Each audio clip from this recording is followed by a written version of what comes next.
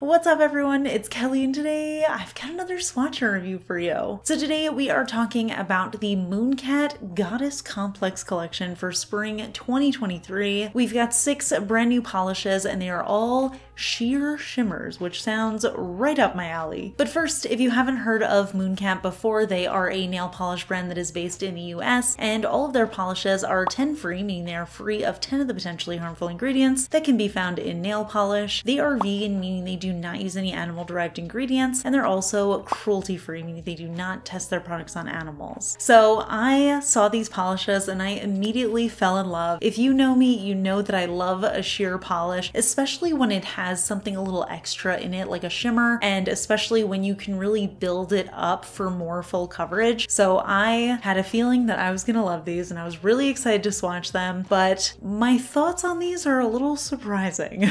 So I don't want to spoil anything. I'm just going to dive into the swatches, then we can talk a little bit more about my thoughts on the collection, my thoughts on the brand as a whole, and then pricing, availability, and all that good stuff. So let's go ahead and roll the swatch footage. So as with all of my swatch and review videos, I am using base coat underneath all of my swatches just to protect my natural nail and prevent any stains. Today I'm using one of my favorites, the Orly Bonder base coat. So we'll start off with the shade Aphrodisiac, and this one is a pale pink sheer. It has a holographic sparkle running throughout, and then it also has a cool toned blue shimmer running throughout. And I was really excited about this shade. To me, it's kind of a classic sheer color to wear, but these types of polishes, I tend to like wearing them in 2 coats because I like to still have a little bit of sheerness. And I noticed after 2 coats, it was looking a little bit patchy on my nails. So I ended up going in with a 3rd coat to see if that smoothed it out a little bit. And I think for the most part it did. One thing to note about Mooncat is they have a really fast drying formula, so you can't play around with the polish for too long or else it'll start to pull it down as it dries. So I think I got it mostly opaque in the 3 coats, but you can still see around my cuticle area it was just a touch patchy, which was definitely sad because I love the way this color looks. Moving on, we have the shade Demeter's Harvest, and this one is a yellow sheer, and then within that we have a really intense yellow sparkle that almost looks green in certain lights. And this is another shade I was really excited about, and I had an easier time with this one. The pink shade and some of the others in this collection had more of that pearlized streaky finish, which I think also contributed to the sort of patchiness that I was seeing. But this type of finish is a lot more forgiving with sheer polishes. So you can see in 2 coats I was able to get nice coverage. It still was a little bit sheer as intended, but it didn't look patchy in certain areas on my nails. Now I did want to do a 3rd coat just to show you what that looked like with a little bit more full coverage, and I also thought it looked really gorgeous that way. I think this is such a nice yellow. It's definitely very springy, but I think this is also going to carry me through to the summer really nicely. Moving on, we have the shade Earth to Gaia, and this one is a gorgeous turquoise sheer base, and then again we have that silver holographic sparkle scattered throughout, and then in this one we have a really intense fuchsia shimmer, and I absolutely love the strong contrast between the base color and the shimmer color. I think it is absolutely stunning, but again I did have the same issue with the formula here, and I think it was just this pearlized finish in general. Now I know it can be difficult to understand with sheer polishes what is a patchy sheer polish and what is an intentionally sheer polish, and I think the easiest way to tell is with a polish like this, it should have a little bit of a brush strokey finish, but there shouldn't be patches of the nail that are more opaque than others. So even after 3 coats, you could see again around my cuticle there were some spots that weren't streaky, it was that they had a little bit less opacity there. So again, a little bit sad about it, but I still think it's a really pretty color. Moving on, we have the shade Curse of Calypso, and this one is a really pretty shade and it's very transformative. So in the bottle it looks like a periwinkle base, but it's actually super sheer. As you can see, I loved the way that this looked in 1 coat. It basically just acted like a nail brightener for me, and we have a gorgeous iridescent shimmer in here that really changes based on the angle you have your nail. You can see the most prominent colors are that gold and that really intense green, but at some extreme angles you can actually see a little bit of blue as well. So I ended up trying this out out in 3 coats, and I actually really enjoyed it in 1 coat and 2 coats and even 3 coats. I think it looked great in all variations, and this is what I was hoping to see in the whole collection, but I am glad that I got this one because it is very pretty and it is a lot more workable. And then we have another shade that is back in that sort of sheer pearlized formula. This one is called Artemis's Deathkiss, and this one is a gray base, and then we have a really interesting almost indigo shimmer in there. At some lights it looks more purpley, at some lights it looks more blue, and then we also have that scattered silver holo running throughout. And I think we came across the same problems here. You can see in 2 coats it was just a little bit patchy, so I ended up doing a 3rd coat, and I think this one actually ended up looking pretty good in 3 coats, but I would have liked to see a little bit more of a sheerness since they are supposed to be sheer shimmers. But that being said, I think that this as a full coverage 3 coat polish is a very nice looking shade, and I think as I got used to the formula I worked a little bit faster and it was a little bit easier to make it smooth out nicely. And the final shade in the collection is this shade Ghosts of Hecate, and this one is a sheer white shimmer, and we have a really intense iridescent shimmer running throughout. So head on it mostly looks blue into purple, but at some extreme angles you can see a little bit more of a pink and even into yellow, and then we do have that scattering of silver holo that just adds a little extra touch to it. So definitely loved the color of this one. Again, I came across that problem with the streakiness that I did see with most of these shades, and I think that this one was another shade that ended up evening out a little bit nicer after 3 coats, but you could still see a little bit of patchiness on it, so it was still a little bit more of a struggle than I think it should have been. So here are all of the polishes together, and overall I really like the vibe of this collection. I'm not usually a huge fan of spring color stories, but I do appreciate sheer collections, and I also appreciate really vibrant shimmers in contrasting colors, and I think they did that really well. But that being said, there were a lot of shades that I did struggle with application wise. I think I was able to mostly finesse them into looking pretty good once I was done with application, but the process itself of application was definitely more difficult than I am used to with nail polish, and I think that a lot of them just ended up being a little bit too patchy for me. But I do want to talk about that a little bit more in detail, so let me hop on back over to my face and we can talk about it. So yeah, those are the polishes, and let me just say, just to get this out of the way, I think these colors are stunning, and once I had the full polish on my nails, I thought they were absolutely beautiful. But in all honesty, I did struggle with this formula a little bit, and that honestly just breaks my heart because I wanted so badly to like these, because I just think that these sheer shimmers are such a great trend right now, and I want to see brands doing them more. I want to see more of them in general. So yeah, I was just really sad that I didn't have the easiest time with these formulas. I just found that it wasn't necessarily beginner friendly. The polishes, while gorgeous, are on the thicker side, and I just found that they weren't very self-leveling, which is a little bit of a surprise because in the past I've had really great experiences with Mooncat, but I did find that they didn't level out, and because they are on the faster drying side, I wasn't able to like keep going back with strokes to level it out myself. So it ended up looking slightly streaky, and I was able to build it up a little bit more. And I think when you're not doing an extreme close-up in HD of your nails, nobody's gonna notice any tiny imperfections and inconsistencies. But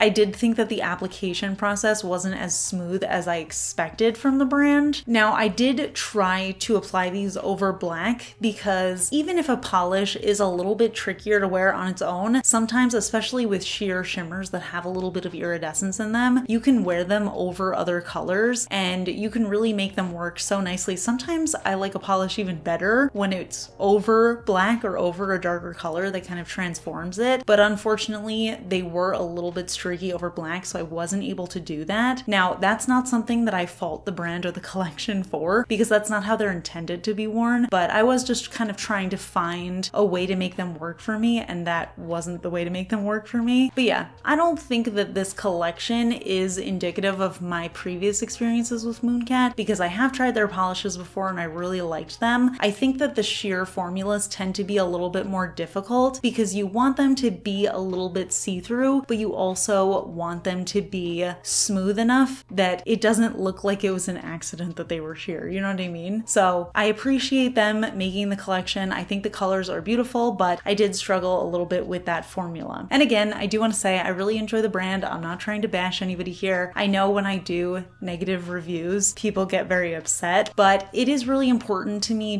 to be very honest with you guys and really give you my experience of trying polishes. It's always important to give you the positive and the negative because especially when you're buying online, sometimes you don't know exactly what you're gonna get. And I think that's what these reviews are for, is being able to anticipate what to expect with these polishes. So please don't take this to be like a negative bashing review. I love Mooncat. I love the polishes from them that I have, but sometimes polishes just don't work on me, and that's okay. And they might actually work better on other people. Maybe some people prefer this type of formula, and that's totally fine too. So yeah, that is my thoughts on them. Like I said, this is just my experience, so maybe you have a different one, and if you do, you can definitely let me know in the comments, and I'm always happy to hear it. Let's talk a little bit more about pricing and availability. All of these polishes are on the Mooncat website. They come in 12 milliliter bottles. They do have a wide flat brush that has a rounded tip, and all of these polishes range from $14 to $15 USD on the Mooncat website. So I will link that down below. You can check them out if you are interested. But I am curious to hear what you think about these polishes. If you've tried them, maybe you've had a different experience than me, definitely let me know in the comments. I'm curious to hear your thoughts. If you enjoy my swatch and review videos, please give this one a thumbs up. It lets me know I'm doing a good job. And if you're not already subscribed to my channel, please consider subscribing. I put out new videos every Tuesday, Friday, and Sunday. And of course, a huge shout out to my supporters on Patreon, my royal astronomer Amanda M, as well as my cosmic admirals Rocket Man's daughter, Paula, Ken, Rosie, and Courtney. I really appreciate your support, and I'll see you all in my next video.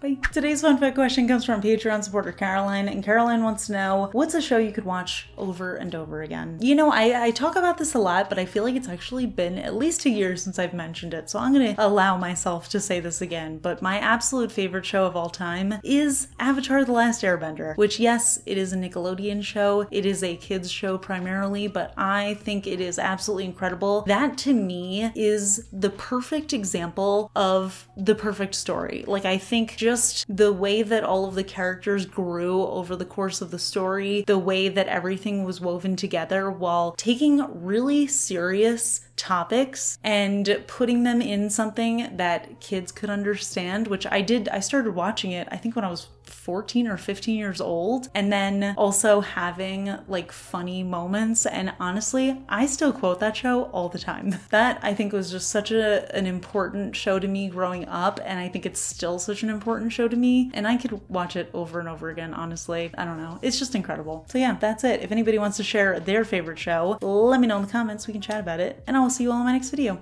Bye.